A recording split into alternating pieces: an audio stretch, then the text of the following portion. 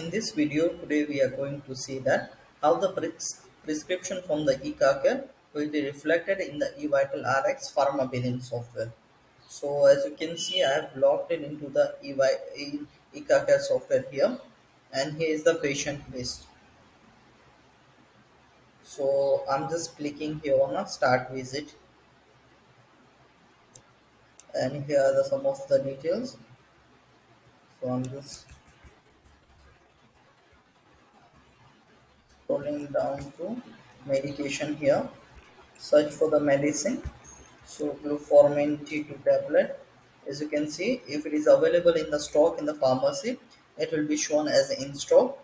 What is the packing of that medicine, it will be shown here, and the MRP of that medicines. So I'm just clicking this medicine here, just entering the details starting from day 1, and just click on finish prescription. So the prescription has been generated from Eka Care software. Now we are going to see that how it will be shown in the eVitalRx pharma billing software.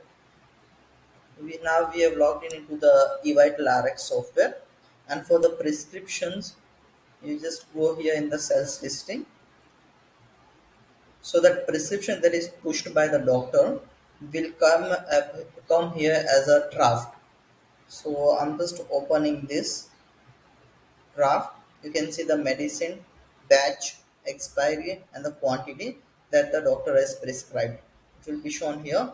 Now the pharmacist just need to go in the edit and just save this bill. So the invoice will be created in eVitalRx. So this is how the prescription from the Eka Care will be reflected into the eVitalRx system. Thank you.